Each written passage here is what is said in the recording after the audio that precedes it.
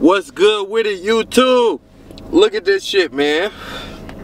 Y'all see, I see this nigga Quavo in Atlanta, you feel me, went to go get his hair cut. He walked in the barber shop. I guess my man's already sitting in the chair, you felt me, about to get his cut. The barber say, hold on, you gotta go. You gotta get up, cause Quavo just came in and he about to get cut, so you gonna have to wait. You gotta go, Lance. You gotta go, Lance. I want to know, what would y'all do? Would y'all continue to get y'all hair cut by this man, or would y'all say fuck you and I'm out, or would you not even hop out the chair? You feel me? Cause me, if I'm about to get my shit cut, hold on, you gonna have to wait. You felt me? You bleed like I bleed, buddy. You ain't nobody special.